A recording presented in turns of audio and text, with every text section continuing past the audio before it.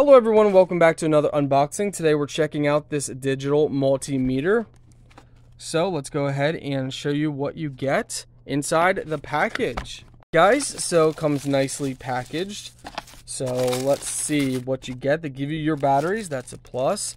Looks like they give you your ends for loose wires where you would stick your wires. We'll check that out, guys. Nice manual in here. All right, guys, so you take this compartment off and you put your batteries inside here. They do not provide you with a screwdriver, so you will need a screwdriver. All right, guys, so there's also a fuse in here. If you blow the fuse, you replace it underneath in there as well. So we're gonna go ahead and place this back on. All right, guys, so you turn your multimeter on. You can select these different settings. You can then hold it right there. You can select with that. If you press and hold right here, that turns on your little flashlight. It's not super bright, but if you're in a dark area, it definitely will light it up. Press and hold to turn it off. Now what you're gonna do is you got your two different connectors. So we're gonna go ahead and connect this one.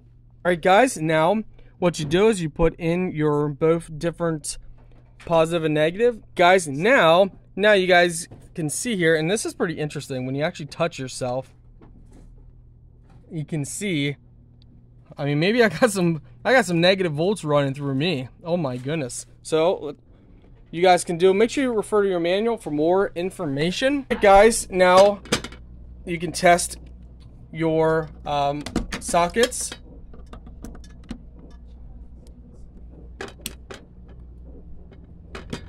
So you just simply select what you want to select and you can view and see from there.